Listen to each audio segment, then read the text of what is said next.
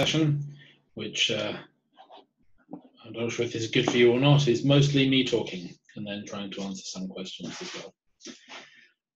Hopefully you can see the presentation. If anyone wants to mention in the Zoom chat that they can see the presentation rather than the presenter view, that would be great. We'll start in a moment, and I just wanted to give you some idea of how this is going to run. This is training on how to onboard a service, since that's what we're mostly onboarding right now, to EOSC through the EOSC-hub route, because there are a couple of routes right now. It's going to be basically me running you all through what that process is going to look like, what you will have to do, some of what you can expect. I will try and take some questions through Slido, but I will probably look at Slido, should we say, at the end of each bit that I'm talking about, rather than all the time, because I'll have to get through the material as well. I would like to let you all know that I don't expect that this session will necessarily take the full hour and a half. We can extend as long as we need in order to cover the content, but at the same time, I'm not going to keep you here for no reason. So I have a number of slides and we can then have some discussion. Hopefully that can be profitable for all of you. Okay, does everyone hear me okay? Can someone just say something in the chat so I know that I'm not speaking to silence? Great, fantastic. I see some familiar names and some less familiar names, and that's good news. I don't want to just talk to the people I've already met. So let's start off with the regular housekeeping slide. I'm sure you're incredibly familiar with it and could probably write it out from memory now. The event's being recorded. That means that any mistakes I make will be kept in perpetuity. Hopefully no one will remember them. Please don't activate your microphone and video unless I give you permission. I will, if there is when we get to the kind of asking questions part, I will give you the opportunity to do that. We have a Slido for this session. Like I said, I will look at it every now and then, so I won't be answering live quite, but I will be trying to look at it. I don't just want to use it for getting questions in the session though, but also for perhaps collecting questions or concerns which you have with what I'm presenting and how onboarding works right now. And then we can use them to inform our future work in improving it, since we certainly have an opportunity to. I've also put the Slido link in the footer of the slides, so you should be able to see it all the time. There shouldn't be any time when you don't have some idea what's going on. Okay, so here's what I want to talk about today. There is, I have to admit, a little repetition in some of the slides between this and the onboarding current status talk that I gave yesterday. However, I do want to say slightly different things about some of them, so hopefully this is interesting to you, even if you were in that session as well. Here we have an hour and a half, then I have 15 minutes, so we have the opportunity to go into quite a lot more detail. That's useful, I think.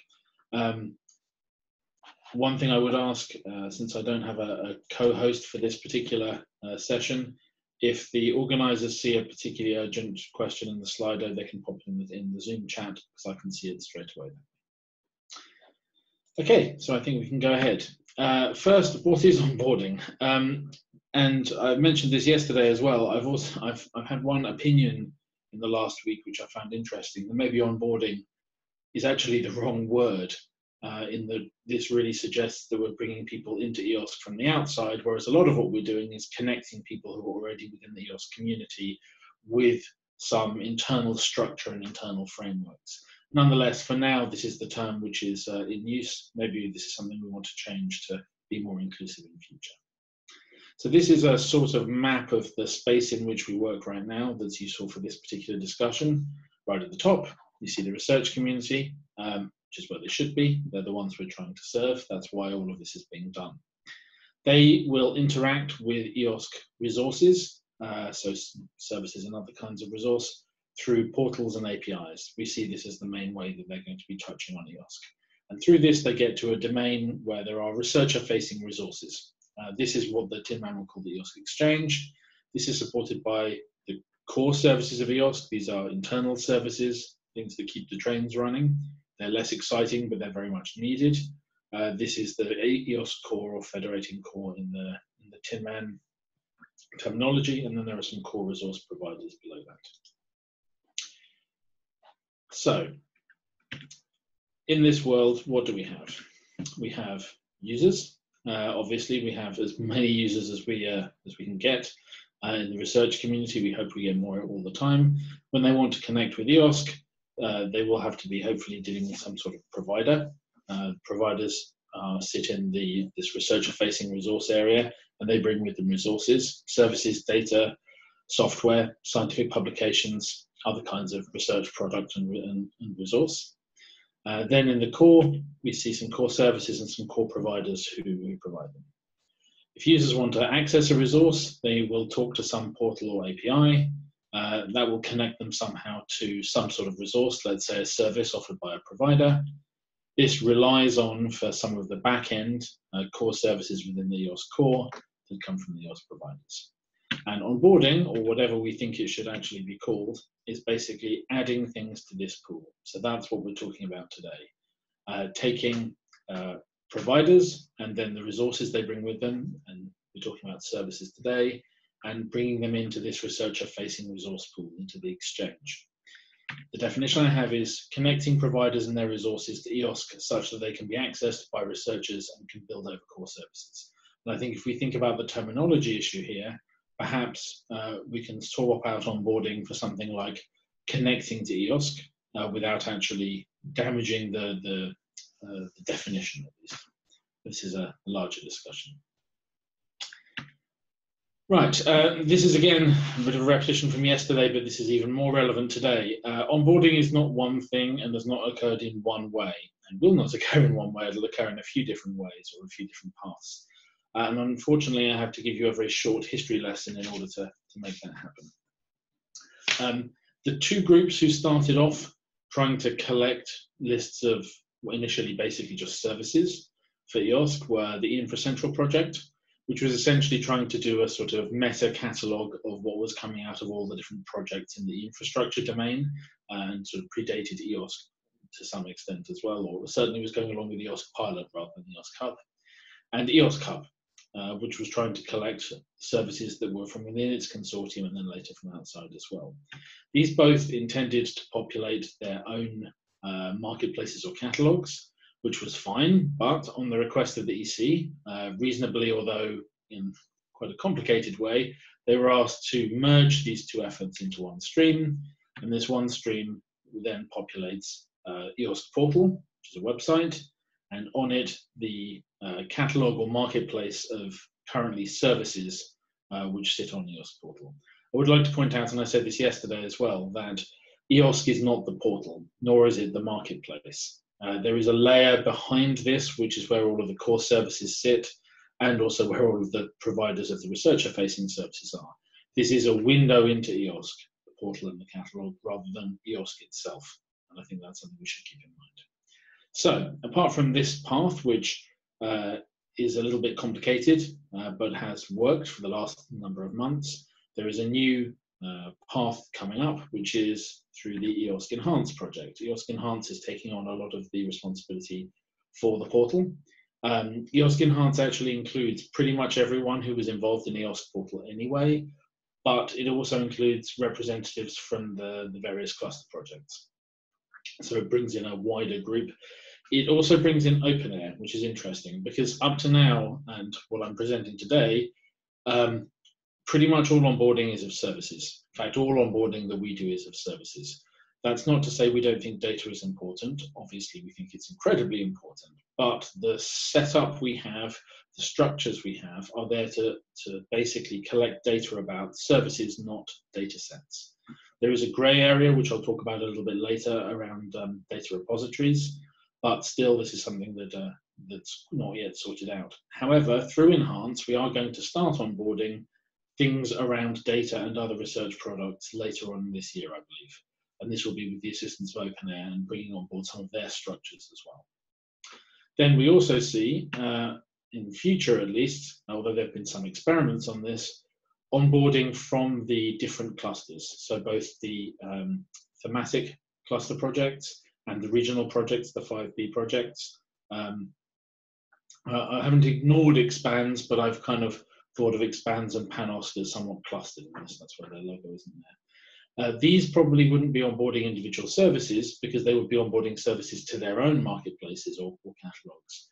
They would be shifting data about services and other resources from their catalog into the central catalog. So one thing to mention here is that although we have 3 different kind of paths, ideally these should all use the same set of steps and they should all be collecting the same data. They just might use slightly different tooling and be validated or checked by different people. So in that way, I think it's important to say that there is, for moving into EOS portal, one set of data we're collecting, ideally, just a few different front ends that you get to it with. This is something I put up yesterday and I think is particularly relevant now. This blue bar, it works, but it's a bit messy. And unfortunately, what I'm presenting you today is the current status of this, because that's all I can really show you right now. And it is a bit. And that is just what we're stuck with. We are in the process of improving these processes, and they will improve based on the feedback from you and others. The path through EOSC Enhance is currently being launched and will replace or update some of the things I'm teaching you about today. However, I'd like to stress that while the precise form in which things come may change, the basic content will not. So I still think this training is useful, but please don't get too stuck on the specific tooling or the odd typo, as much as the kind of data we're collecting and why. And then I hope that the path planned from the clusters, from the other community organizations, will basically be in some way mimicking or using as a basis what we're doing for EOSC-hub and for EOSC Enhance, with their own extensions if they wish. We're not going to force them to do exactly the same as us, but hopefully we have the same basic descriptions of resources. So I don't want you to think that it's totally different things. Right, so what we're looking at today is showing you how the blue line works, which will also inform you to some extent about how the pale yellow line will work and will have some impact on how the orange will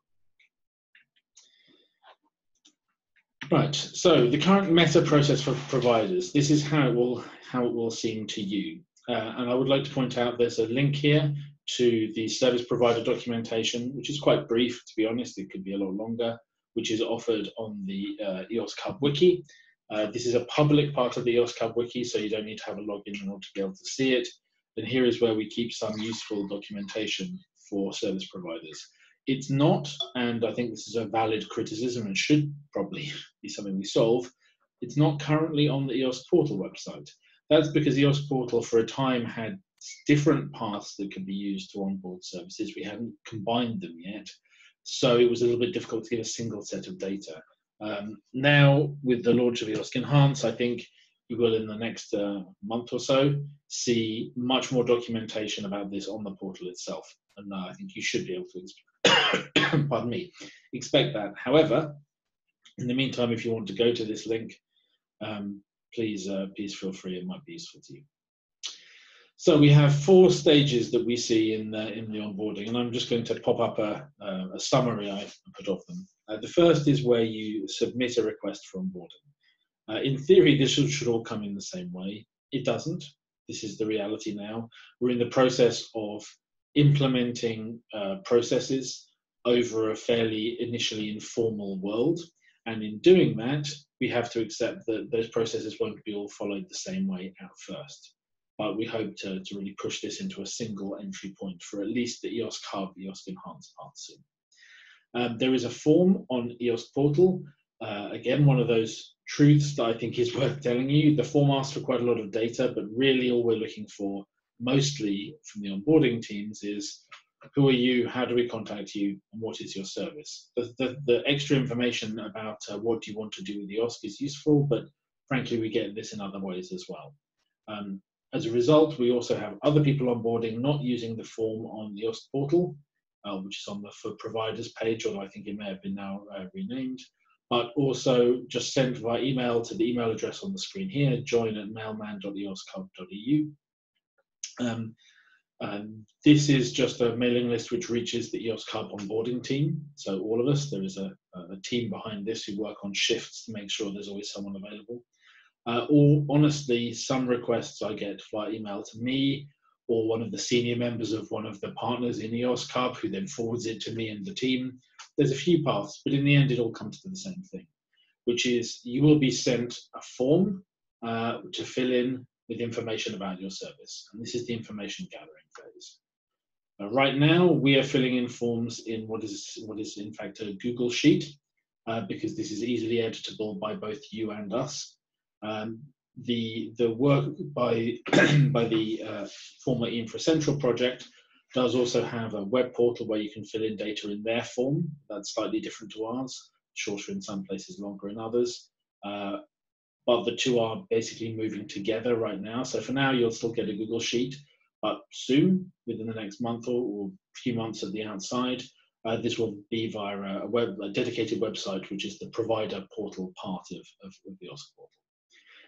You can submit data directly through the file we send you or through the web portal, but you will also be able to submit data through an API. There are already APIs for the older Infra Central way of cataloging data. They're not yet updated to the latest version of what we're now calling the resource and provider profiles, which is how we're going to collect this data, but they will be soon, and that will be something that's promoted heavily once it's available. So there's a whole bunch of different ways we ask you for this data, and honestly, it's not just a case of we send you something. The way this works in practice is we send you a form, and then there's quite often a back and forth because people don't find them easy to fill in straight away. Often they need some explanation or help to understand what certain fields are. We're going to go through the form today, so you'll be able to see all of them. So yeah, this is a combination of data entry and some consultancy from our side to try and help you understand what it is we're looking for. And if you're in EOSC-hub, this is the WP4 team who has to do this. Once this form is complete and you filled in at least all the required fields, because there are a whole bunch of optional fields, we move to a next step, which is validation. So here we're checking the appropriateness of a resource, whether it's compliant with our criteria for inclusion in EOSC, and also increasingly the rules of participation coming from the rules of participation working group. I would counsel here that the rules of participation are currently very high level and frankly don't provide very detailed, clear checklist style rules which we can use to apply. So we have actually had to create our own criteria for inclusion based on those rules or inspired by those rules and update it as they change. Validation is a different team of people to the people who help collect the data, so the two sets of eyes are pretty much on every entry. I think this is a good safety measure.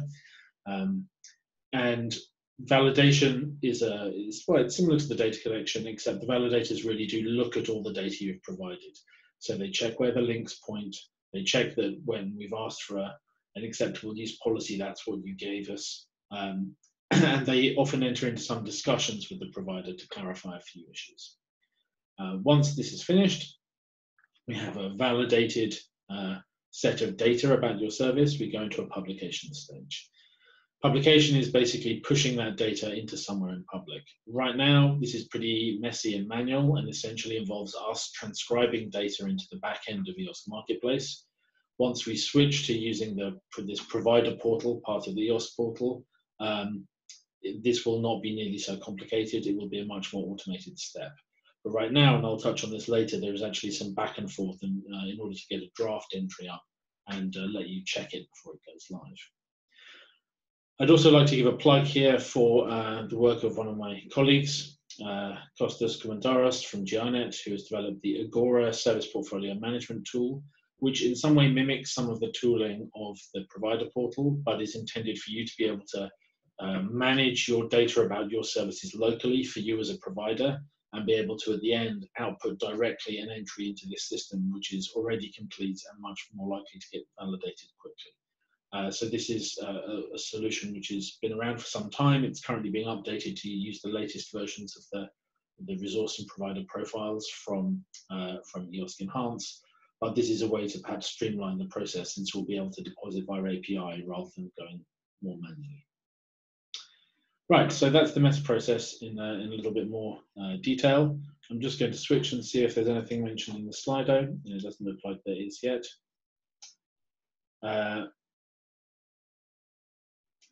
So I see a question in the chat from Ellen Lynette. I would appreciate if it's possible to use the Slido for the questions if you can, because it's easier for me to keep them for later. So Ellen, I will get to your question in a second, but let me just check that, and I have to go back to, there's only one question for now, and I'll come back to that later. Right, so Ellen, the reason I said I'd get back to you is because the next slide is in fact what you're asking. When we're going through this process, at the validation step, we are going to check, or we do check, whether not only you've filled in the form correctly, but are you the kind of service which we think should be in EOSC and we should be supporting. And that is this rather long page of text. I appreciate it's probably quite small for you. I believe this file is already up on the agenda, so you should be able to download it. I'm going to go through these one by one, which I didn't do in the last session where I mentioned them. I'd also like to point out this isn't the one you'll find online, because this is an update which was basically from last week, which we will push out in the next couple of days based on some discussions we've had based on some edge cases for onboarding. So this is what we call our inclusion criteria, and these are the ones inspired by the rules of participation. And I guess you can say that in order for us to accept a service, right now that's what we're dealing with, you have to meet these criteria and you have to fill in all of the required sections in the templates that we provide in these resource and provider profiles or service description templates, whatever you want to call them. How this exactly tracks the ROP is not something that we've been, should we say, super transparent about. It's only just starting to update, since we've only had one version of the ROP out so far, and they were for consultation, and I think the response to them was not negative, but certainly there are a lot of questions. So there's some things we haven't pushed too hard right now. For instance, around being free at the point of access. This is a very contentious and complicated to understand point that needs to be clarified before we start strictly implementing it. Because it could have an impact on really a very large number of providers, including a lot of academic ones. So what do we go through when we're trying to decide if a service is suitable for inclusion? And I'd like to point out, ideally, providers will have looked at this before they start filling in the form, because we have no desire to waste their time by filling in a very long form before they understand whether we're going to read it at all. Although we have to read it in order to understand the answers to these questions. First, we consider what resources may be connected to EOSC. There are two subsections here, one for services and one for research products. The one for research products, which is actually second in the list, just says for now rules TBD. That's because we don't yet have rules about research products. We will have them once we have the pipeline for bringing research products, such as data sets, into EOSC portal later on in the year. So for now, we're only dealing with services. So first, we check if it's a service. And we say it must be an actual service. And what does this mean? It has to be a specific service offered live to customers. It may be an IT service, a human service, for instance, training and consultancy. For now, we're certainly accepting all of those. But it has to be something that's actually available, not a plan or an offer to develop a service for you. Also, when we say a specific service, what we will not accept is, for instance, an organization trying to onboard their list of services to EOSC. We're not interested in basically pointing to just their website. We would prefer that they onboard the specific services that they offer, even if it's quite a few, such that they can be correctly catalogued, searched, accessed, retrieved, benefited from by the community. So this is something that's actually come up a few times recently. We also say it should not be a research product, for instance, a document, a data set, or a piece of software. There is a note here, I think, which is either note 1 or 2. There is an interestingly special case of a data repository, because a data repository has been considered by quite a few people to be data. Actually, I don't consider a data repository as we see them onboarded to be data. I consider this to be a service.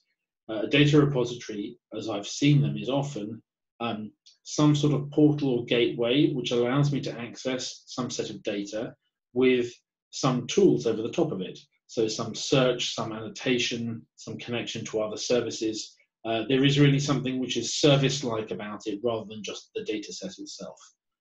So I think right now we do onboard data repositories and also repositories of repositories, but just not the data sets themselves. And there's been a few good examples. I think the Finnish Social Science Archive was one of the first ones I noticed where this was clearly a repository or a set of repositories, but very nicely wrapped with all the things I would expect to see on a service. And they had no problem filling in the templates because they were asking them questions that they were able to answer. So right now, that's it being an actual service. Next, the service must be discrete. It must be available and offer value on its own. It may not only be a feature of a larger service available when already using that service. Again, this has come up. There are organizations which have tried to onboard what is essentially a function within a service they offer. So perhaps in order to use some visualization, you have to already have signed up to the platform on which that visualization sits. We wouldn't then let you sign up that visualization as a service because we can't get to it unless you're already part of the platform. We'd ask that you onboard the platform or separate that function out so that it can be used separately. This makes it much easier for us to categorize things and manage things on our end.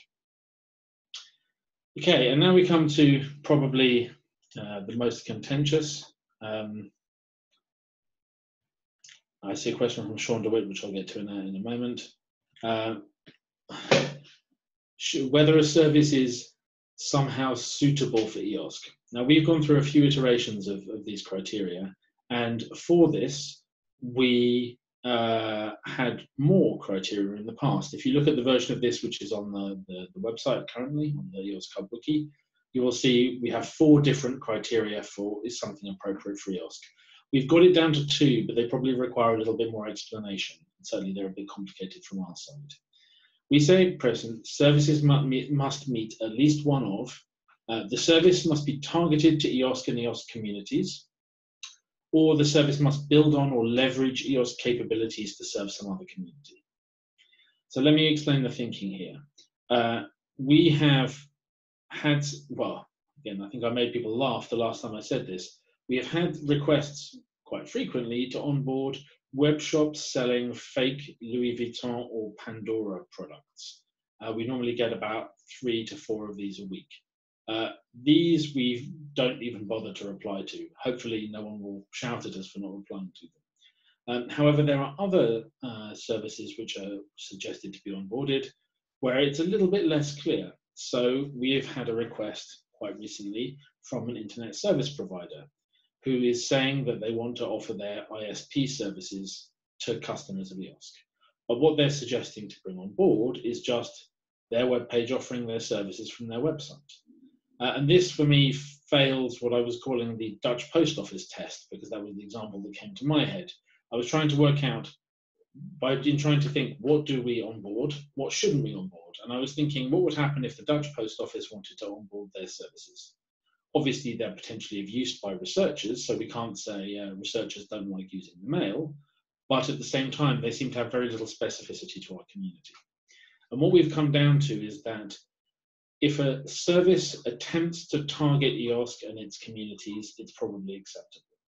So to take the ISP example, the answer they, I think, have received now is, no, we won't take your generic services. However, if you were offering a specific service for the research community and the EOSC community, you have a web page for it, it has some differentiation from your other services, maybe you choose to offer a better rate, then in that case, we may accept it. This is a bit of a moving target, and this is something we're trying to sensitively deal with in order to not, should we say, stifle interest in EOSC without putting things into EOSC which are inappropriate and clog it up and make it look not really very valuable. So that's one possible measure. The other one, sorry, and also I wanted to mention this, A lot of these services that target EOSC are quite specific. They're a service for the life sciences or, say, the fusion community. Others might be quite generic, but are still targeting EOSC. For instance, I don't know if you're all aware of the OCRA project, which is a cloud procurement project, which includes some major cloud providers, but who are supplying resources through a procurement framework for EOSC. The services they're providing are incredibly generic. It's just cloud VMs, but they're providing them in a way that's clearly targeted to EOSC. Therefore, it's one that we're going to accept.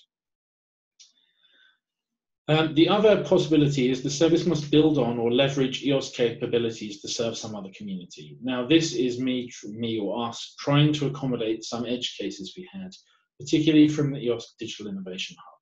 So the Digital Innovation Hub is a platform for interaction with SMEs primarily, and EOSC. The DIH network is also a massive thing. It has a budget roughly like EOSC and is much larger than just the EOSC DIH, but there is a DIH for EOSC, the Digital Innovation Hub. There have been some business experiments where companies used EOSC resources, knowledge, technology, to build new services which they then offered to their customers. Now, these obviously are services which target their customers, not ours. There was an example from a company called DataFern, which was looking at trends in furniture design that they could tell their furniture producing customers. Clearly, this is not of any interest to EOSC researchers, but because it was built off the back of EOSC and using some of our resources, some of our expertise, it still should somehow be included in the picture. So we have this as a way to accommodate those sorts of activities as well, since we don't want to keep them out. So these are really the criteria about appropriateness, and I will look at a couple of the questions now. So from the Zoom chat, although I prefer to use the Slido, does EOSC-hub offer support on possible adaptions of actual services to get it onboarded? If so, at what level, e.g. technical? We provide consultancy in filling in the forms, which often becomes a bit of organizational consultancy on what you have to do. We point you in the direction of resources that are helpful. We do offer technical help if you're trying to integrate with EOSC core services. So if you want to use the EOSC AI, if you want to use the Federated Help Desk, if you want to connect to monitoring and accounting, there is effort, not money, but effort available. And I suspect that in the next stage of funding under InfraEOSC 3, you'll see similar sort of opportunities. And then there was a question from Sean. Would a container which encapsulates some code be classed as data or a service? It certainly brings no resources. Difficult one, Sean. I think we kind of have to go through them a bit case by case, and this is a problem. We try and be as objective as possible, but there is some level of subjectivity. I think if it looks like someone is just trying to do something to fulfill the requirements, but it doesn't really meet the spirit of the rule, probably we'd say no. On the other hand, if your container with your code actually is operational and useful to someone, maybe we'd be more open-minded. And I see Matthew gave an answer there as well. Luciano Guido also says the ROP working group has suggested to treat free at the point of use and other similar criteria, which are difficult or impossible to enforce as general principles instead of rules which have to be assessed and enforced. Not sure this will be accepted though. Yes, Luciano, and frankly, we've ignored the rule on free at the point of use or free at the point of access, which is actually what it says, because right now it's too difficult to enforce. And I've also been told, for instance, by my colleagues from Surfsara in the Netherlands, who are part of EOSC-hub, a leading player in EUDAT, that if you took that in the wrong way, you'd actually exclude them. And I think if we're excluding an organization like that, probably the rules are a bit difficult. So there's really a lot of clarification that needs to come there. Right, I'll move on. So the next set of these criteria are basically about what you fill in.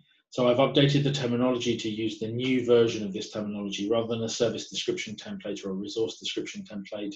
We're now talking about a provider profile and a resource profile, but it's really the same thing. So you have to fill in a description of you as a provider profile, and you have to fill in a description of each resource profile.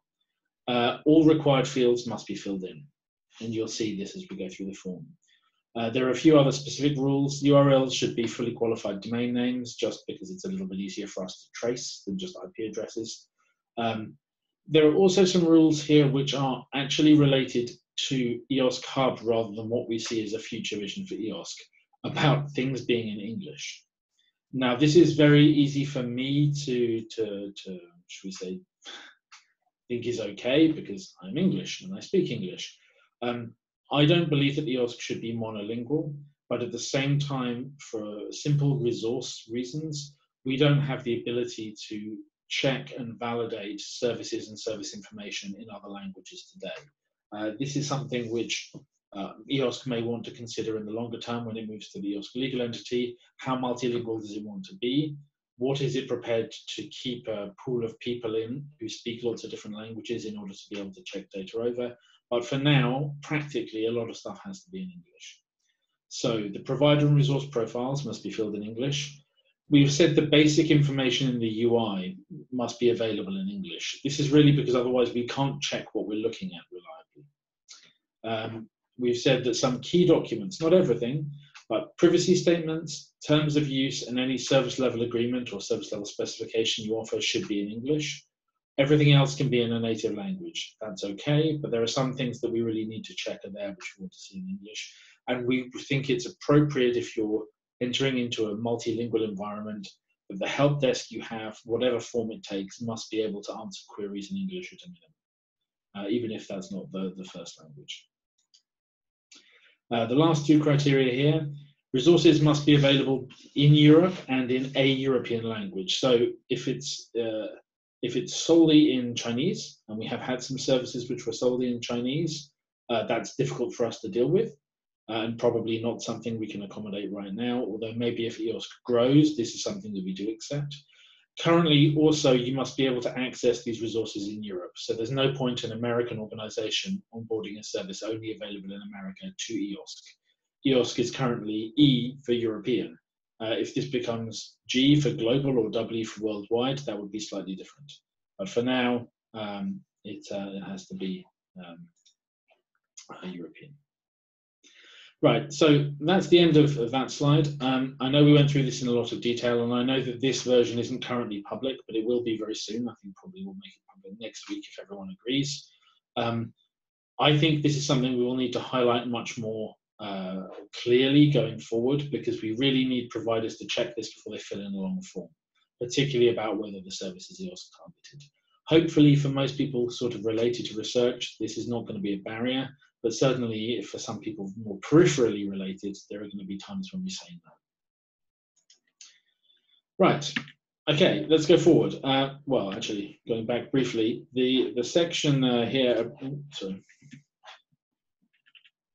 The section about a provider profile and resource profile being filled in, we're actually going to look now at that profile, or the service description template as it is today, in order to talk about the different sections. I'm not going to go through literally every field, because there are really quite a number, but I'm going to at least talk about every section, because I think that's useful. The current version of this is 1.3.0. That's the current EOSC-hub version. There are other versions from the InfoCentral people and also from the Catris project. These will all be merged, and there is a merger about to happen. Part of the merger is a mapping from the current set of fields to the new set, so don't panic too much. Filling in this won't be wasting your time, but we will be moving to a new version of this in the next couple of months, I think. I hope at least maybe this the new version will be approved 1st of June, and if it is, we'll start to use it within EOSC-hub as quickly as we can. I have also made a copy of the current version of this file. It's already in the service provider documentation I linked earlier, but if you want to go to this bit.ly link, bit.ly/EOSC-STT-demo, you can have a look at the file so that you can zoom in a little bit more. I've also replicated this bit.ly link on all of the following slides, so even if I move forward and you haven't copied it down yet, hopefully you still have an opportunity to. I think this is probably the best way I can show this to you. I just wanted to also check a question from the Zoom from Ignacio Blanquer, because he had problems finding the Slido. He says, went through the process of onboarding with 3 services, and I think it's highly useful and manageable with experience. However, I think you should implement a continuous evaluation along time to ensure the services work properly. I know this is time consuming though. I could not agree more. And I'm actually going to come to this at the end and highlight this is actually a key weakness of everyone in how they deal with services right now. I will get to this later, but really I totally agree with you, and it's a priority for me to make this a little bit more advanced. Right, so now the maybe not most fun bit of this talk, where we look at a whole load of what it look like basically spreadsheet slides. But I encourage you to look at the file itself rather than necessarily look at Zoom if you so desire. I will just double check if people are able to get into this document. It looks like there's a few people connected, so that's something. Not all 83 of you, but at least a few. Okay, so here is the first screen you see. Well, actually, first you see these instructions on the right side of this slide, which do give you hopefully some indication of how to fill this file in, of what's the process, of what's the license for it. It's Creative Commons licensed. But once you go through that, this is the first screen. And again, you see the link at the top, the bit.ly link for the demo, if you want to have a look at that. This page is the service provider description. So in the new schema, one of the benefits we will have is that we will have a service provider or provider profile, which is basically this, and then a resource profile, which is all of the other parts. So you won't have to fill in the service provider part for every service. Right now, for historical and administrative reasons, you do, although you can just copy paste it from one to the next. Still, it's a bit of a pain, and I think this is definitely a place that we can streamline. So I see someone asking for a link to the file. If you look at the top right of the slide, it says view the SDT, and there's a bit.ly link, bit.ly/EOSC-SDT-demo. Hopefully you can access that. It looks like people are able to access it. So the service provider section is not very long. It's fairly straightforward.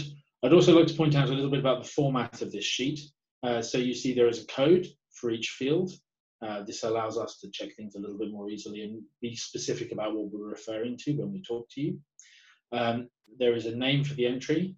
There's the entry type. So what do we expect to see here? Do we expect a single line of text, a URL, free text, an email? There is whether it's required and whether it's public. There is data that we collect which is definitely needed, but we're never going to make public. And there's data that we may make public. Right now, not everything is made public that we collect and say might be, but that's going to change as the portal front end develops. I don't know if we have anyone in the call today from the team who are dealing with the portal front end, mostly from CypherNet, but I think they plan to show more of this data over time. There is then some guidance for you to fill it out, and there are also some validation criteria. These are normally hidden when you see the file, but you can unhide them if you choose. This is to give some guidance to us and our validation team of how we should validate this. These validation criteria, they're not always perfect. Some judgment is required, but it shows how we try and take care of things. So for a lot of questions, it is things like looking for obvious typos in names or in URLs. We can't tell you what your organization is called, but we can at least highlight if we think you've got it wrong.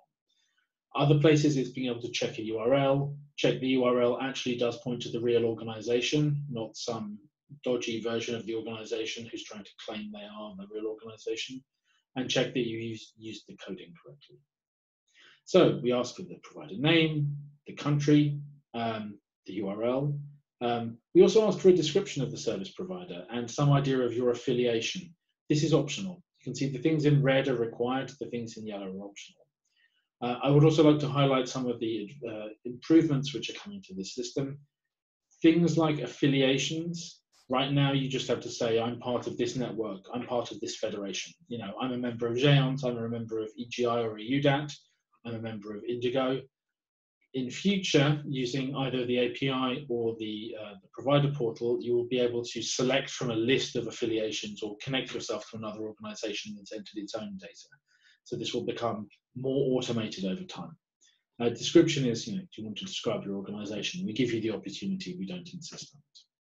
We do ask for logos. This is because otherwise it's very hard for us to nicely display material to users. We're going to ask for logos again, and in fact a tagline you'll see for services and other resources. So this is required, but I think this is not exactly a big ask. We also ask for contacts, and these are not things that we make public, but we definitely need a way to talk to each provider. It might be that we have an issue with several of their services at the same time. It might be that there is some legal or security issue which we can't get through our security contacts, which we ask for later. We think it's reasonable to have some contact. One change I think we might make is for some of these contacts we will accept more generic email addresses, but I think for this one we ask for a person. And again, and this is the kind of balance we have to have, we give you the opportunity to list certifications your service provider has. There are many certifications, particularly, for instance, ISO standards. My own organization, we have ISO 9000 and 20,000 certifications. These obviously impact our services, but we can't claim that the services are certified. It's the organization which is certified. So it's nice for us to be able to show these, but not everyone will want to. And we definitely have to strike a balance, and I think we can go too far in either directions at times, about what we actually ask people for or give them the opportunity to expose. But I think certification, particularly in the era of concerns about security or professionalism of the way we deliver our services, is a good thing to ask about. Clearly, there have been quite a lot of security incidents in the last week around the HPC community. So being able to show that you take security seriously and have some sort of certification is probably a positive thing. So this is the service provider screen. So this is what will become the provider profile. It'll be perhaps a bit longer than this because it will also, in the new version, have a whole bunch of other optional data to support physical research infrastructures and physical research centers. But most of this is optional. There are also a couple of extra questions we'll ask, like, are you a legal entity? Which is a very useful thing to ask. And this will be a yes/no question. And then any other data you provide will be optional. I will just quickly move to the Slido to see what else we have here. So I see two questions from Mark Allen. For services that already have complex online portals, what does EOSC-hub bring? In the case, is EOSC-hub really just pointing to that service portal webpage, making it more findable? And to take the risk of onboarding a service, we would also want to know how to remove a service. We should be optimistic, but we need to know this so can services easily be offboarded. I'll answer both of them quickly. Offboarding, as I'll mention later, honestly, we have less developed processes for everything except for the onboarding, but we can suspend a service very quickly if you request it, and indeed I've done so when people requested. I haven't actually yet fully deleted services from our records because no one has asked for it, but getting them off the public listing can be done very quickly by anyone from the publishing team right now. And we have a mailing list which covers all the people in the whole onboarding team, including the publishers, so this is definitely doable. As to people who have their own complex online portals, I don't know from what community Mark comes. I did mention earlier on onboarding from other portals to EOSC, and yesterday I gave a talk which I encourage you to look at the slides from or look at the recording of, about a future vision for onboarding, which really tried to stress what is the benefit to communities that have their own portals to onboard their services. And they would not onboard them by filling in this form. They would onboard them by using a compatible format for their data and basically using an API to submit directly to EOSC portal. There are benefits which I tried to stress yesterday, so I won't go into too much detail on them today.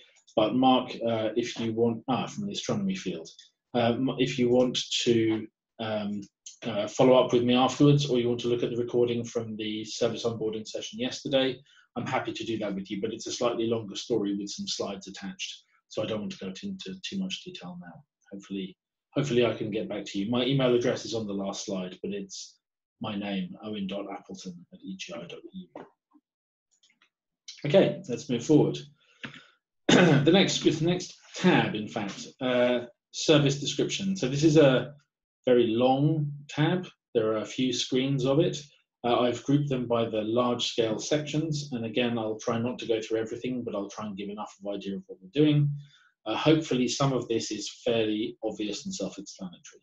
If you're going to onboard a service, and in future this will cover other resources, but for now it's just services, we would like to know what's its name, what's a description of it, where is it, we give the option for you to say the endpoint as well as the web page for it. And we also need to know in what language is it and where is it geographically available. In all cases, when we ask for things around language and location, we are using ISO codes, so 2-letter ISO codes. You'll see at the end, or if you're in the file itself, that these are also in a tab at the end. I mean, you can always look them up, but there is also a tab which lists all of them to try and support you in doing this. We see this is the most machine-readable, programmatically sensible way of gathering location and language data. But this is the basic service description. Hopefully there would be really no objections to what we're asking for here.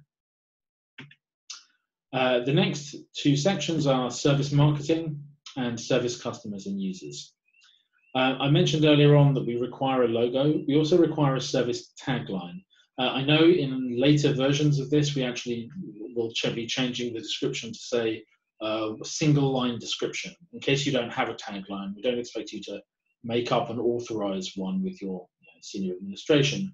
But we need to have a very short description of the service to go alongside its name when presenting it in the EOSC portal and in any other way that it's exposed. So this is a required field.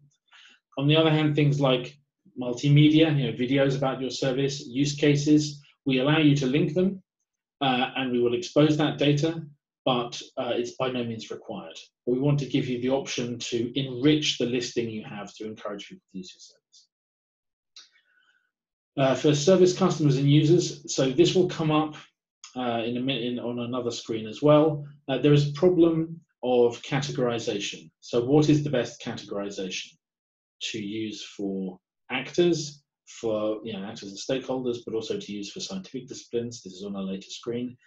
That is useful, but not so detailed we spend 9 years talking about it. Every field will have its own categorizations, vocabularies, ontologies. So what we are suggesting and what we recommend is that in areas like this, where we're trying to understand what kind of user do you target, that we use very coarse-grained categories, probably only a handful of them. So here we have, I think, 5 researchers, research communities, business, projects, providers. And again, these may be tweaked over time because there are some criticisms of them, valid ones. But we don't go into anything more complicated than that. But then we allow you to provide tags to describe your target customers in whatever way it fits for your field. So I know that different terms are used for different kinds of user in different fields. We can't cover all of that. We don't want to get into that sort of global super catalog of every possible mental concept in the EOSC space. We prefer to go for coarse-grained categories. Then you can tag whatever you like, and you can use the terms that your community will use to find those things. Moving on, this is the next slide of the service description. Here we have 2 sections, one on classification and maturity and one on standards and technologies. I'd like to raise exactly the same point I just made about service categories and service tags that I did about target customers. So here we have more categories of service. So what do we have? 8 by the look of it, which again won't be a perfect description, but gives you some coarse-grained way to describe what kind of service you have. And then you can have whatever tag you like. So, we have, should we say, compute as a category, but we don't say exactly what kind of compute. You can tag that as cloud, you can tag it as IaaS, you can tag it as VMs, all really meaning the same thing most of the time. Or you can tag it as GPU or quantum computing, but we're not going to create a new category for quantum computing because then we just have too many categories. For research fields, this is a little bit more complicated. I'll show this at the end. We've tried to use wherever possible standardized descriptions of things. So in the same way we used ISO language codes, we've chosen to use the Frascati fields of science as the basis of our description of the research fields services are related to. And I think under EOSC Enhanced, we will continue to do so. There will be basically some slight addition of non-specific or generic category for instance, a compute service, which doesn't address a specific research domain. But again, you'll also be able to list multiple research fields which you are related to. So here we ask for basically the codes from the Frascati level 2, but these are included in a tab at the end of the file. Also, I need to highlight TRL. So this came up in the last session. I don't know how many of you were with us from the last session. We discussed TRLs. TRLs are interesting because they are imposed on us by the Commission or suggested to us by the Commission. And it's very useful because it means that we have, should we say, a consensus way to say something about maturity of our services, although it's not everything, to be honest. It's technology readiness, not service maturity necessarily. It's more about the tech and how it's delivered. However, the descriptions we have for them are really single lines, and this is something that's been problematic in the past. In earlier versions, we actually had alpha, beta production, other terms like this, but people have different understandings of those terms, and they map them to TRLs in different ways. So for now, we are sticking, I think, and in Enhanced we will do the same with TRL, but I'm really hoping to launch an initiative with the other projects that are providing marketplaces and catalogs and registries to come up with some consensus for practical criteria to check TRL, because there has to be something that our validation teams can check. Otherwise, it's very hard to use this. And I have had people suggesting a TRL 8 or 9 service for which there was no help desk of any sort. And this, for me, suggests that people are, at times, filling in things rather optimistically. In other times, I've seen people being very pessimistic when, in fact, clearly it was an incredibly high-quality service where they were just missing a few small parts. So that's this service classification and maturity. This is a complicated area, and there were some really interesting things in the previous session about innovations from the 5B projects. The NIFOS Europe project has been looking into service maturity level of integration in a way that's much more developed than I'd realized. This is something I'm definitely going to check out. So if you want to look at the recording of the last session, the talk from Judith and then the questions afterwards, that was really positive. For now, this is what we have. There's then a section on standards and technologies, and you'll see as we get further down this service description, it becomes more optional. This is all optional. This is allowing you to specify standards that your service obeys. This is something that might be useful in specific areas, especially if you're talking about private or secure data. We allow you to talk about certifications you have for the service. Some may sit on the service level, not on the organization level. And we have the option to talk about open source technologies. This is not things like we use Apache. This is more like if your service is really dependent on a specific open source project, it's useful for the provider to understand that because there is some risk or positive side to that. You know, there's a well-known community around R, for instance, or this is some tiny little open source project which we don't think is going to stay alive. Give people some information about what to use the service. So I'll move on and then I'll check the questions after this. Last section of the service description is dependencies. So service dependencies here, this whole section will disappear, I believe, in the next version of the resource profiles, because rather than just listing dependencies in terms of other services, related platforms, you will actually be able to select from a list of the other onboarded platforms, services, to show the connections you have between them. So this is somewhere where we can really use having a technical platform for this to improve the experience for people doing the onboarding. For now, because it's all been done through these sort of forms, you've had to list what your affiliations are for services, what your dependencies are for services. But for instance, the related platforms has been quite useful. For instance, I think we have a whole bunch of services from the WeNMR community, but they have different names. This allows them to all be also grouped together. So you can look at that platform, the WeNMR platform, you can see all their services, even if they have different providers contributing to them.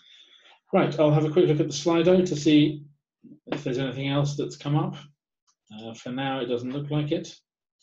So I will probably go on. I see some discussions between Matthew and Sean. I'll check on them later. Okay, next slide. Now we have two sections on service management. So service management is about how is your service delivered. And this is an interesting and contentious set of sections because here I really feel we're not only asking providers to describe themselves, we're also at times trying to improve the maturity or the professionalism of providers in prompting them to provide information which they probably have to hand, but they may or may not have exposed to their users and customers or thought about. So this section often requires discussion between the people doing the onboarding or the validation with the service providers. And there are also arguments about which sections of this should be required. I will try and sketch out some of them briefly. The very first question is, do you have an SLA, a service level agreement, or a service level specification?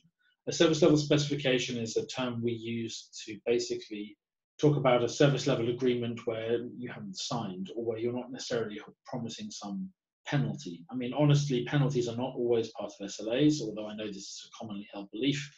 It's something I don't agree with. SLAs can be penalty-free and very slim, but still, this can be a term that concerns some communities. So we've also talked about specifying your service level rather than necessarily agreeing it.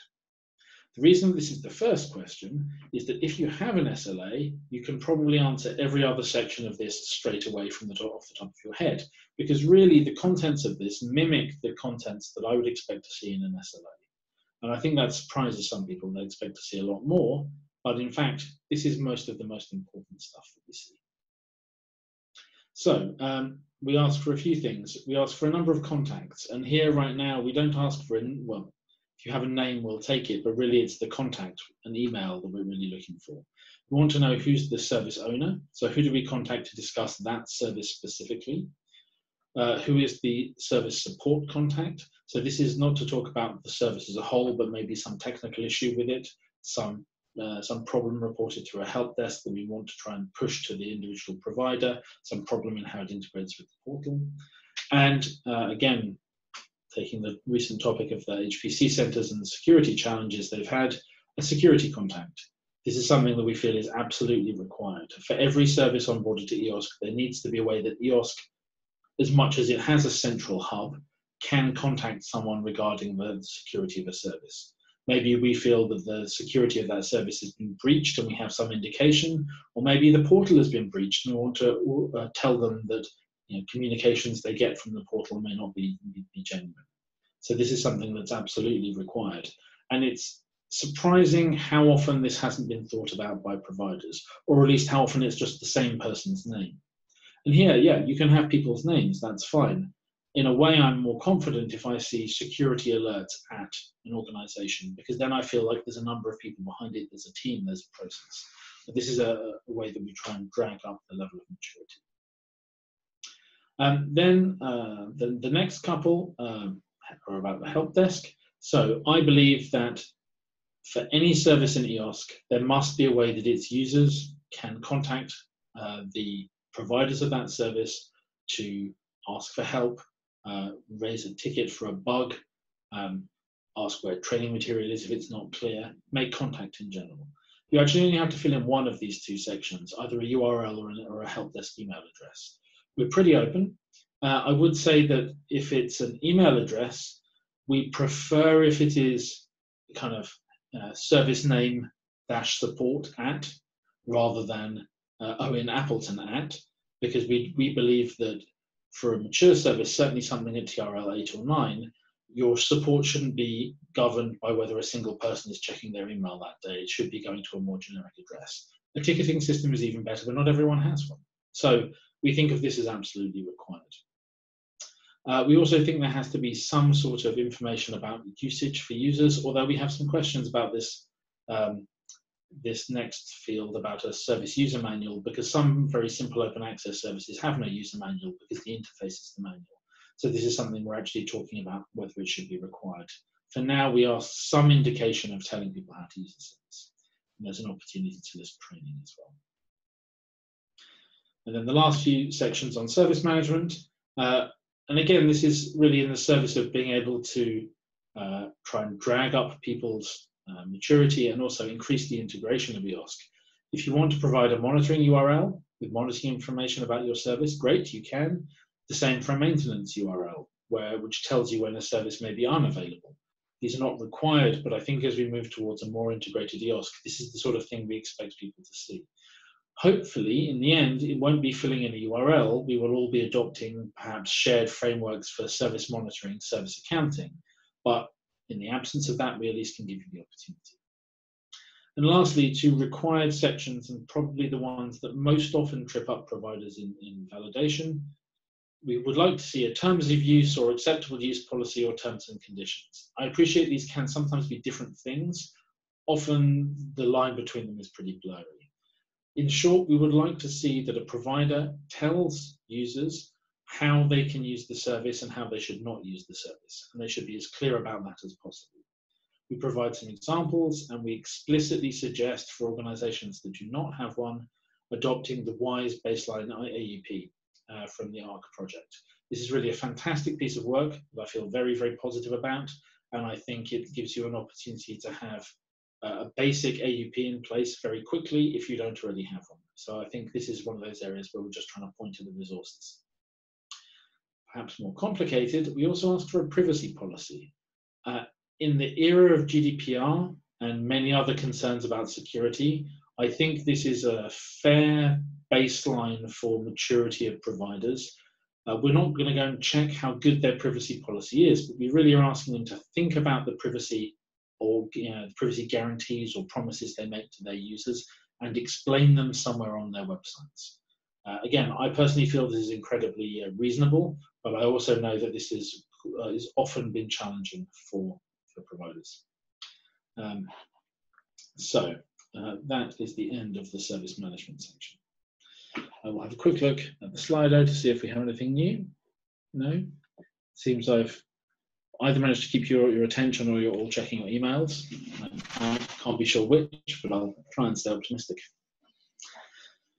Right, not too many more sections. I think we'll be not far off time. A last few tabs, access and order. Here we're really doing two things, and they're all required, I'm afraid. One is we're trying to understand what is the access model of your service. So we want to know, is your service an open or wide access service? If it is, then everything else basically goes green automatically because there's no need for any other information.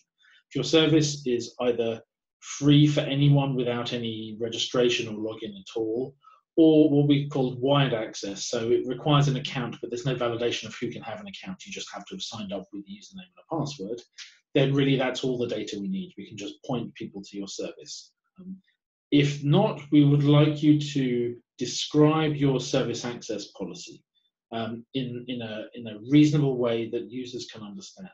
We looked at very different ways to capture this data in the past, but what we've come down to is, in a few lines, explain what your service access policy is. To give you an example from colleagues in Italy, their access policy was, it's paid if you're European, it's free if you're Italian, because it was underwritten by the Italian government. This is then a mixture between a market access model and what we would call a policy-based access model, which is you can use the service if you're in this area, but you can explain this in just a couple of lines of text. We then will ask you to list as a checklist which of these models you're actually using, and this is more for information for us and also for the Commission in how these services are delivered, but this is useful stuff for us. We then offer the opportunity to set up service ordering through the portal. Now, I would like to stress that the setup of service ordering is not part of the onboarding process, but it is triggered by the onboarding process. So if at this stage you want to not only have your service listed and people click through to it, but you want them to be able to directly order the service, that is an option, but we can't gather the data in a form like this because the way that that will happen can really vary. A lot of service ordering happens by essentially collecting data for a formatted email sent to a provider who then follows up with the person requesting it.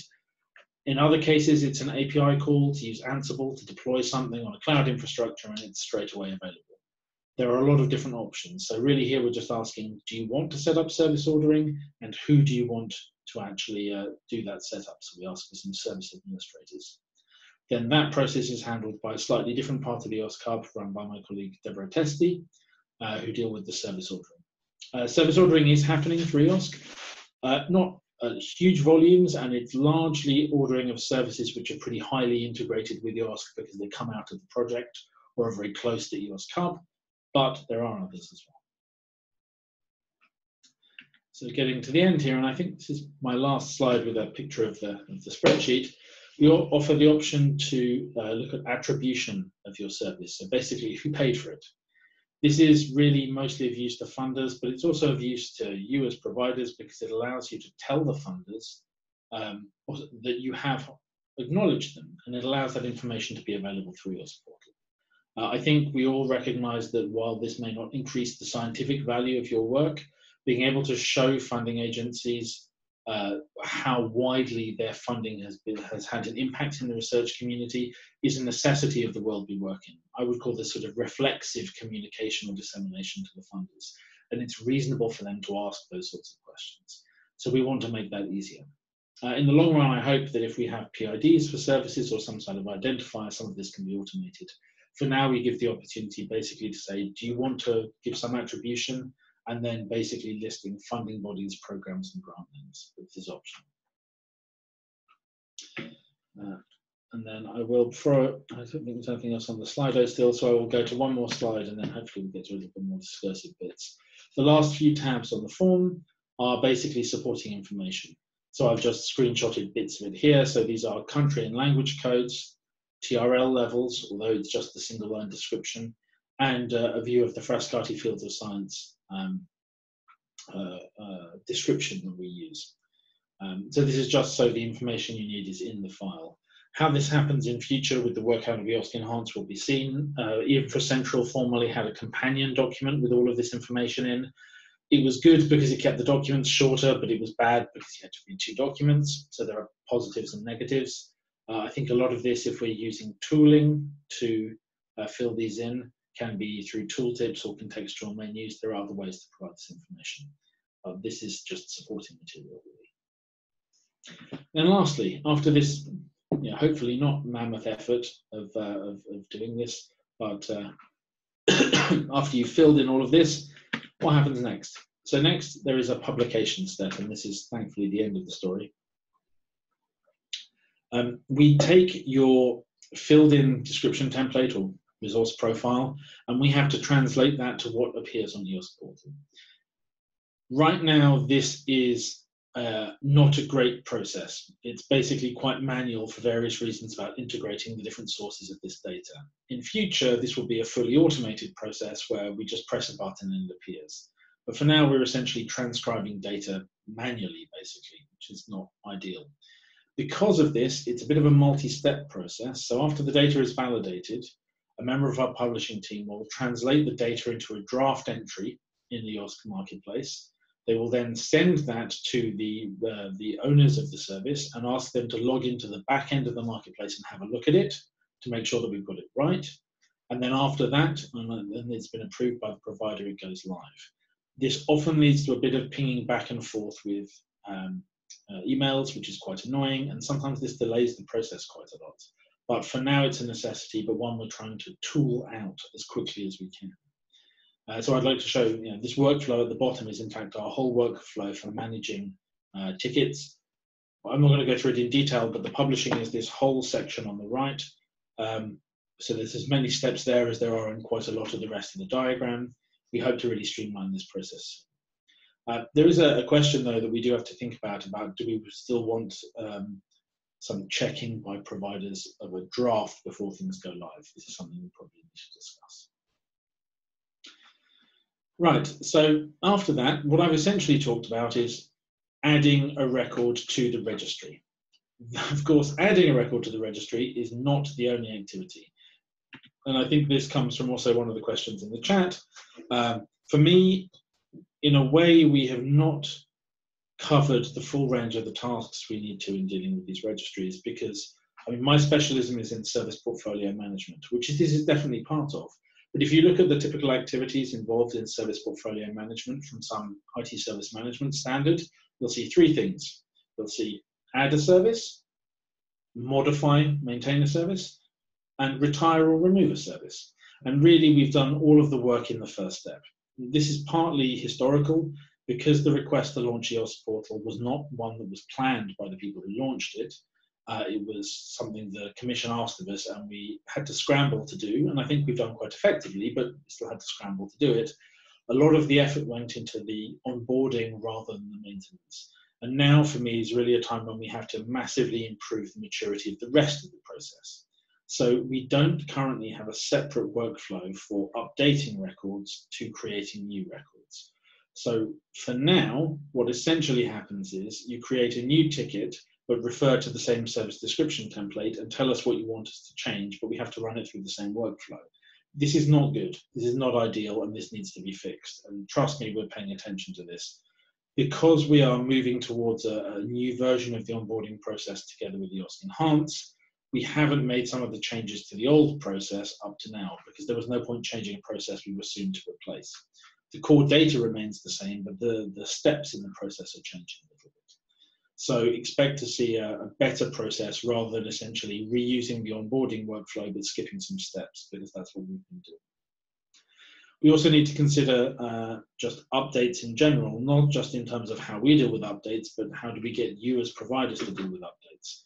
We need to make sure that part of the rules of participation, part of the agreements that providers have, is that they must update their service data periodically. Maybe it's twice a year, maybe it's once a quarter.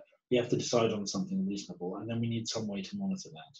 And this is something that's being considered for the tooling for the provider portal, I know. Right now, that's not explicit, so there are greater risks of outdated services persisting in the registry. What we plan to do, because we are now moving towards this next version of the resource and provider profiles, we are going to have to shift everyone's data who is already onboarded to the new profiles. In doing that, we're going to find a whole bunch of gaps and a whole bunch of issues. We are then going to request that the providers log in and look at the new version of their entry and basically correct it. We're not going to ask you to do the transfer. That would be just simply not fair. It would be too onerous on all of you. We're going to automate it as much as possible and then basically get providers to do one probably fairly big bang revision of the data about their service, which hopefully they then won't have to do again for some period of time, because this is the big integration step from the different data sources. After this, we're talking about maintenance updates, which are far less impactful on what data you fill in. And I think then it's probably fair to ask, after what, a year and a half of the EOS portal existing, for one big update, and then after that, relatively small updates.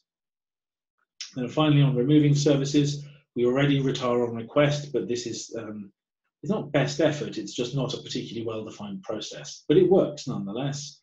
For suspension, this is somewhere where we have an informal process, but we do have some escalation path already, because certainly when we suspend a service, we have to have some way that people can complain about that, or ask about that, or try and appeal it. We have some structures in place for this. So then, next steps. We're almost at the end. Version 1.3 of the SDT is moving to the enhanced provider and resource profiles version 3.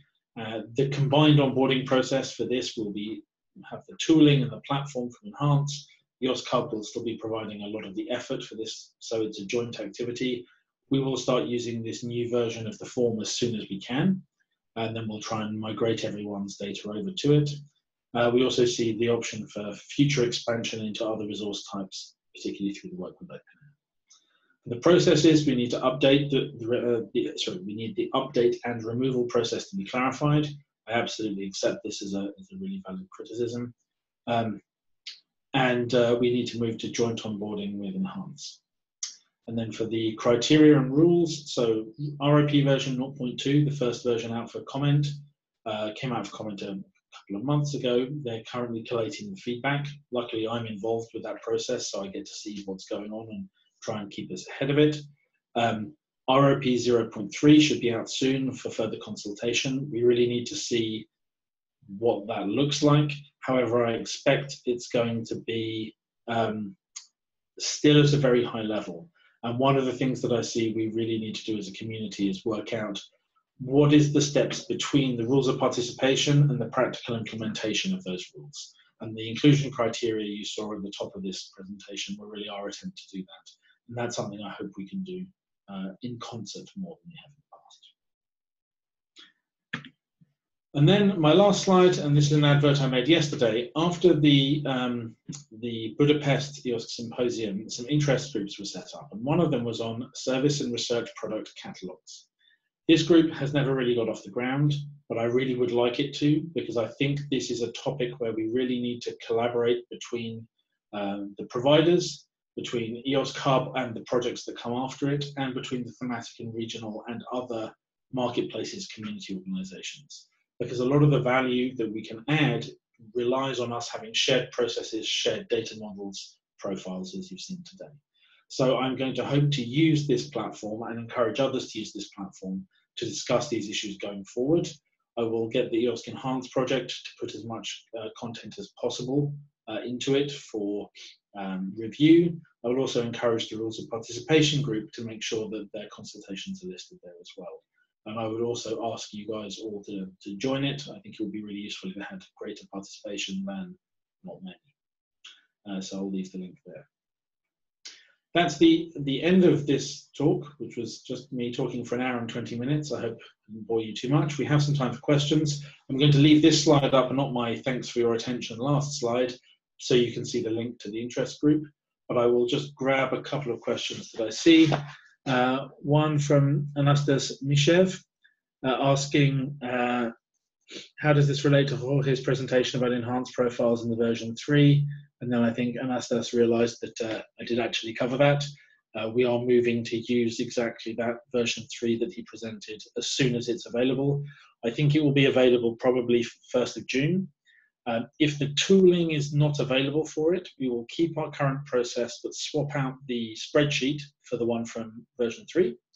And as soon as we can ditch using spreadsheets, we will start redirecting people to the provider portal, which I think is provider.eosportal.eu, which is where you'll be able to do the same thing. This would make life much easier for us. We're very enthusiastic to do it, but Enhance have to have the tooling ready for us to do it. And so version 3 has to be out, the onboarding process has to be agreed, and they have to have technically implemented it. But we will take as little time as possible using anything out of date. There's also a question I see from Alexios Chatsougulas. When is the next big update? Should we wait until then to submit services? I mean, I say don't wait, personally. If you want to wait until the first week of June, fine, because then hopefully we'll be shifting to using version 3 of the provider profile and the resource profile. That's only a couple of weeks' time. And I think that wouldn't hurt. Then you wouldn't have to update data so much. But in case there's any delay, or you need this to be visible to your funders or for your project success, update now. The worst that's going to happen is you'll be asked to recheck your entry in the provider portal when it goes live and add any missing data. And if you're onboarding now, the delta will be quite small. It'll be biggest for the people who onboarded, for instance, right at the start of EOSC-hub with our version 1.0 template, because it was really made quite quickly and there were some gaps that we've identified in subsequent versions. So if you can wait until the 1st or 2nd week of June, fine. It'll make our metrics for May look terrible, but you know, we understand we don't want to waste your time, but I wouldn't be waiting longer than that personally. It's up to you, and I'm happy to discuss this in a side channel as well. Okay, I see there's at least a couple of other questions from the Slido. Are you planning to include repositories on a greater scale? What is in this regard your relation to DataSite RE3 data? This is from Reuven Schavinger. One thing I have asked from EOSC, and I think this is something where I could still do with some guidance, is what is our strategy regarding data and repositories? Do we want EOSC to list every single data, every single repository in Europe? It's not for me to say. I know there are already things like RE3 data, which are lists of repositories, or a list of lists of repositories. I know the work on DataSite, which is mostly DOIs. There has to be some EOSC level strategy on how far into data we go, usefully without replicating effort. Whatever that is what we will pursue. My work, and also the work of Enhance, is more implementing these strategic questions rather than answering them. But they are questions I've been raising frequently, and I hope there is more discussion on them, because I think these are really important. Some aspects of data are going to be in the portal very soon, particularly through our work with OpenAir. So I think they're going to integrate the OpenAir graph into EOSC portal. I think they want to integrate some other list of research products. They won't be displayed the same way quite that we see the display of services. This is inevitable. So I'm afraid, Ruven, that probably doesn't precisely answer your question, but I've tried my best, at least. But I think you raise a valid question. From Sophie Servan, to get an idea of the numbers, how many onboarding requests do you get per week, month, excluding the false Vuitton bags, perhaps? You're mentioning you're waiting for it to soar soon. Is this due to the upcoming onboarding of services from the ES3 and 5B projects? I think the months raise, it's somewhere between kind of 1 a day and, I don't know, 10 a day, something like that. And it's really variable. Some months it's really quite high. Some months it's maybe even less than 1 a day, 1 per working day, I mean. Still, right now, that represents quite a lot of effort, because the effort per service is actually quite high while it's quite a manual process. I expect to see a lot more coming from, as you say, the S3 and the 5B projects and the thematic clusters. I also know that, for instance, one of the people I work with from EOSC Nordic has told me that they have in national portals hundreds to thousands of services which they would potentially onboard to EOSC once there is a clear pipeline to do that. So I expect that this is a pipeline which really needs to be scalable to very high numbers. In some ways, we know that we're onboarding people who already are in the club and know about it. And perhaps one of the criticisms you could make, and I know this came up in the service provider forum, is that what is right now the benefit of onboarding to EOSC? Because quite a lot of the people looking at EOSC are the ones who already know these services anyway. Through the cluster projects, through the 5B projects, and through the InfraEOSC 03 and 07 projects, I expect to see the number of people looking at EOSC to go up hugely, therefore the benefit of participation to go up hugely, and the number of people onboarding to go up hugely. However, I would point out that in the last week, no, the last 10 days probably, we've had requests to onboard. I mentioned, well, there's a couple of ISPs. There was a public sector cloud provider who was definitely not in the EOSC domain, as well as the normal kind of people from the wider research community you expect. So it's clear that the message is getting out, and we're getting requests from people that we wouldn't necessarily have thought would be onboarding now. And that drives a lot of these discussions about inclusion criteria, because there are cases that were never foreseen. I know that the InfraCentral project, for instance, didn't have to consider this, because they were basically just going to EU projects and asking what services to provide in general. They did a bit more than that. Now things have moved on. We talk about an EOSC community that isn't just the projects. And lastly, from Francis Madden, when are providers expected to have to update their info in line with the new profiles? Once the new profiles are in place, so we hope in June, we will have to do a technical exercise of basically mapping all the data, and then we have to have a way to let you review that data. And I don't think we will do that until the provider portal is online, because we don't want you to check your data in a spreadsheet if there is a nice web portal coming soon. I suspect that we will shift to using the new file, albeit manually, in June. I expect probably it'll be after the summer when we're asking you to fill in the data. It'll definitely be this year, but I'm guessing probably September. I can't say for certain. We really want to make the task as easy for you as providers as possible. We don't think it's fair to get you to do this over and over again, so we want to make this as controlled as we can. And then, how many visitors are there per month to find services? Do you get any feedback about searching services and training? I have to say, I'm actually not the person who keeps an eye on that. There are other people who keep an eye on that. There are statistics that are kept because they're requested by the EC. If you contact, I think, Deborah Testi or Małgorzata Krakowian, you can always send me a message early directly, and I can put you in touch with the right people. There are metrics that we collect on a monthly basis for the EC about usage, and I believe there's also a plan to put this into a metrics portal, which is publicly available as well. Right, we are 1 minute left. I've been talking for 1 hour and 29 minutes. If there are any other last questions, I would also say that if there are questions which are very complicated, I probably won't answer them now, but we will keep the Slido.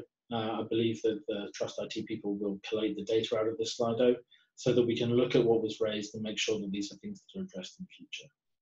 I hope that this was a useful session. I know it was a lot of detail compared to some other sessions. I hope it wasn't too boring. I tried to make it interactive as much as I could, but inevitably it involves a lot of me talking at you. So are there any last comments or questions in either of the chats? No? Okay, well, in that case, it's 1600. We've kept time, which makes me happy. Thank you all very much for attending. I'm impressed how many people attended this session as well. I really appreciate it. I will just stick up my last slide, which has my email address on it. So if you want to get in contact with me, please feel free to drop me an email. I hope I will see you all at the next event. And please onboard your services to EOSC. Thanks. Bye.